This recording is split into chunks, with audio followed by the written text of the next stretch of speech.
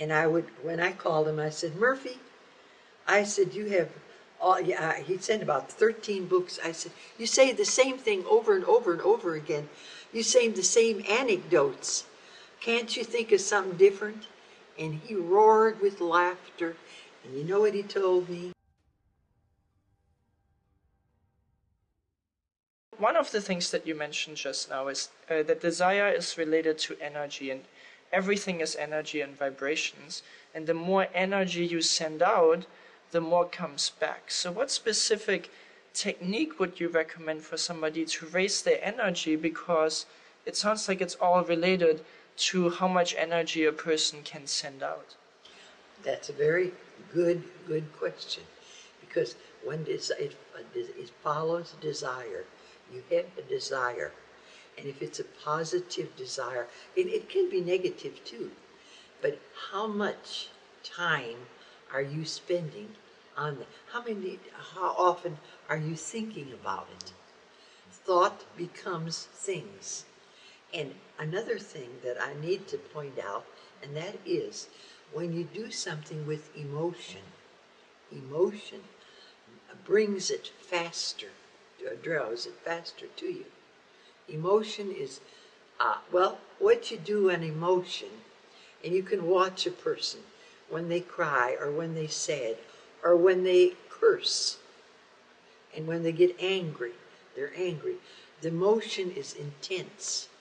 And usually when they get very, very angry, and then something happens, because they're so angry that they lose the fact that they're working with an instrument that could be, and cut their hand off or something. This is energy.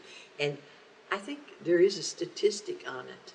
More accidents in this entire world are caused when somebody is really enraged in anger. Because then they don't look at anything else. They're so caught up in anger. And so when you are projecting and you have energy, like I said, you can even taste it. You can smell it. And that's energy. Going into a car with the new smell. That's a perfect example of using this more energy, because now you're experiencing it. See, we're touchy, feely, smelly people. I mean, that brings on more energy for us.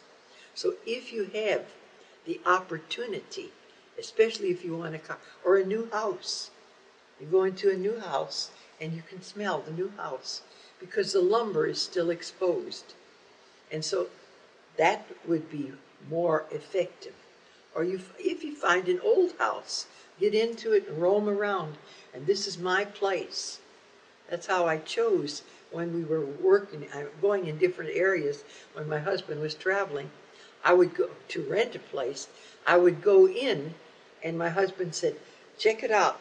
And I would go through the house. This doesn't smell good, and I'd leave. So you become, I mean, there are all those little things that you have at your disposal that you can utilize. And so this is energy. This is energy directing to it with emotion. Okay. Thank you. Another question that I have is that, especially the positive thinking part, all starts in your mind. Now, a lot of people have a negative mind. How do you just suddenly cancel that? And I'm asking that because a lot of people that I've talked to, they just say they are not even the master of their own mind. How do you become the master of your own mind? Desire. Nobody can do it for you. You can point it out. And Dr. Murphy had a good saying. After I met him, and he sent me his books, and when I called him, I said, Murphy, I said, you have, he sent about 13 books. I said, you say the same thing over and over and over again. You say the same anecdotes. Can't you think of something different? And he roared with laughter. And you know what he told me? He said, you know something? If they read it 42 times, it may sink in and they'll get it. I think that's profound. because sometimes you have to read it over and over and over again until you say, oh, this makes sense. Then you change. Nobody can change for you.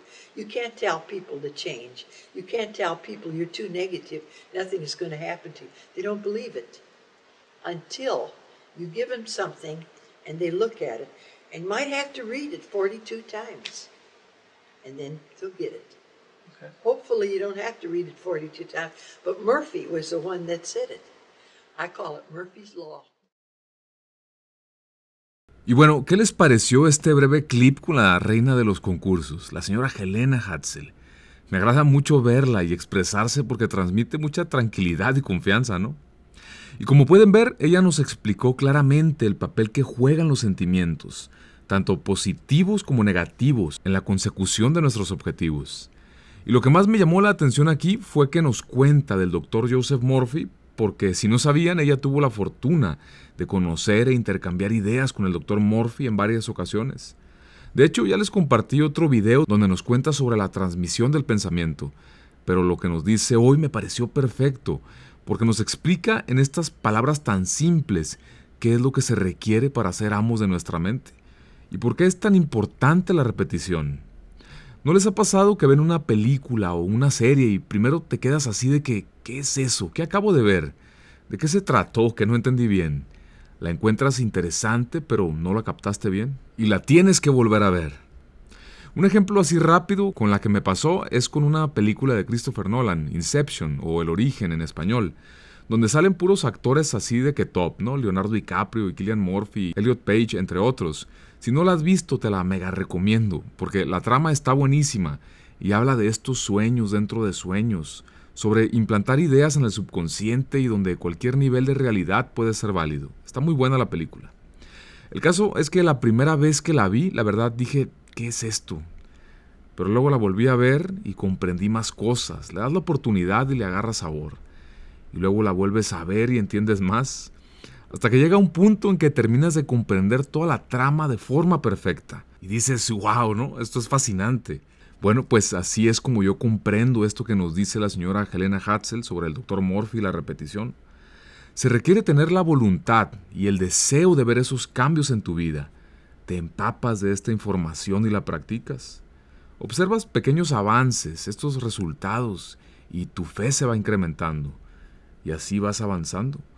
No es una cosa de una sola vez o dos y logras algo y luego se te olvida practicarlo y luego te vuelves a dormir. Te lo digo porque me pasó en algún momento. Pero luego comprendes que para lograr observar más cambios y mantenerlos y que sea sostenible, se tiene que convertir en un estilo de vida. Y luego ya no hay marcha atrás. Aprendes a controlar tu mente y a generar los cambios de actitud casi de forma instantánea, porque sabes que eso es lo que moldeará el mundo que te rodea. Entonces, espero que hayas disfrutado de este clip con la señora Helene y su valiosa información y que ayude un poco en mantener y subirte esa energía. Y si llegaste hasta aquí, muchísimas gracias por escucharme. Así que, sin más, desde Domina tu Mente, nos vemos en el próximo videoprograma. Hasta pronto.